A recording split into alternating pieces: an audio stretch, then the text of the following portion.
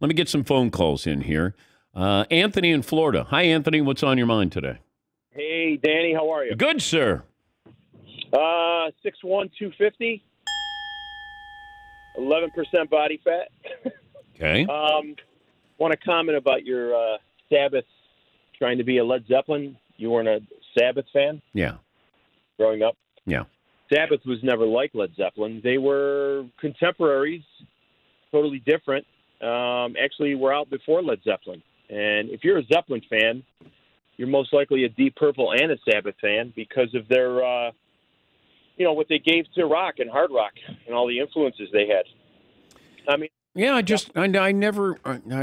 there was nothing about, Ozzy, Black Sabbath. Sorry. I mean, I have no real excuse other than I just loved Led Zeppelin, the Stones, Who. But we have these conversations all the time. Maybe I overrate Led Zeppelin. Having seen them in concert, they were actually boring. Because back then, there was no real stage show. It would be, hey, John Bonham is going to do a 27-minute drum solo. I think I'm going to go get something to drink. Jimmy Page, great guitar player. The music was great.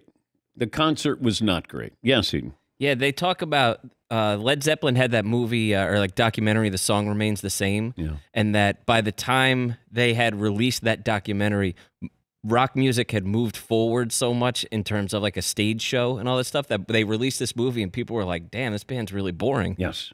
Because they just kind of went up there and it was sparse, it was just them and some spotlights and music, which sounds awesome actually, but one of the best concerts I ever went to was Pink Floyd.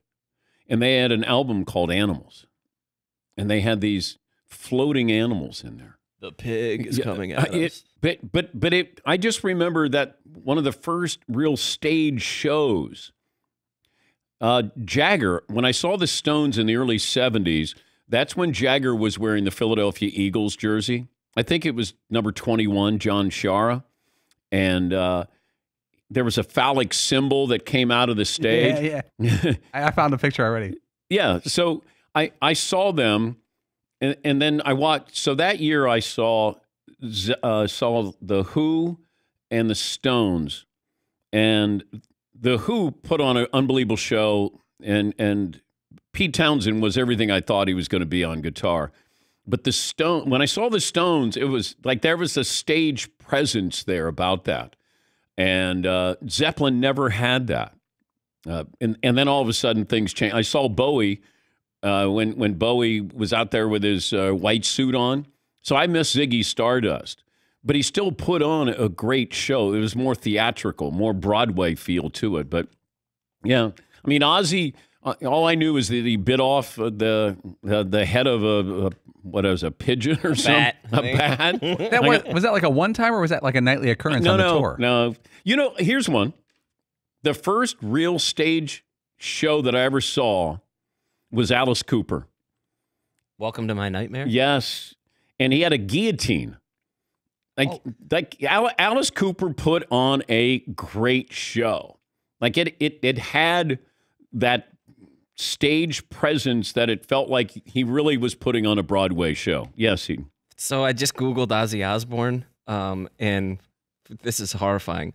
One of the most infamous days of Ozzy Osbourne's career came on March 27th, 1981, when he bit the heads off 2 white doves during a business meeting with his record label.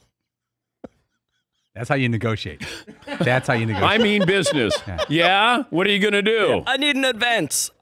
Now, does he bring the doves in with him? Like, what happens? Pretty bird. Yes. He's like petting it, like... Pretty bird. And then the dove's going... Like a long coat. They're hidden in a long coat. Yeah. And pulls them out. A little honey mustard on the side. Holy smokes. We said we would get you lunch, Ozzy. What's wrong with you?